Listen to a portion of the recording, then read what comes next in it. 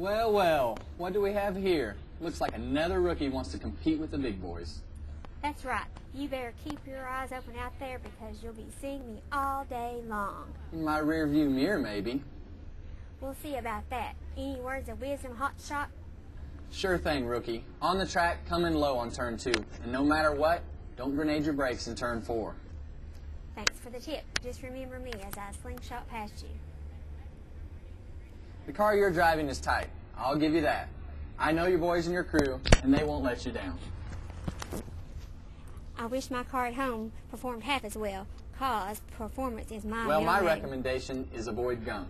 Help keep your other car running at its best. Use Shell gasolines to stop gunky deposits from forming on your intake valves and fuel injectors. A clean engine can get optimum performance, kind of like if I were behind the wheel. Got it. Shell can help stop engine junk. Anything else? Yeah, one last thing. Look for my number 29 Shell car in the winner's circle.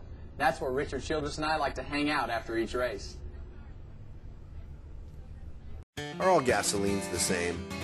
At Shell, we're constantly testing to prove there is a difference. From in the lab to driving 5,000 miles on the open road. And while some interesting things happened along the way, the results proved even more interesting. Low-quality discount gasolines can allow performance-robbing gunk to build up in your engine, while Shell gasolines stop gunky buildup, helping your car perform at its best.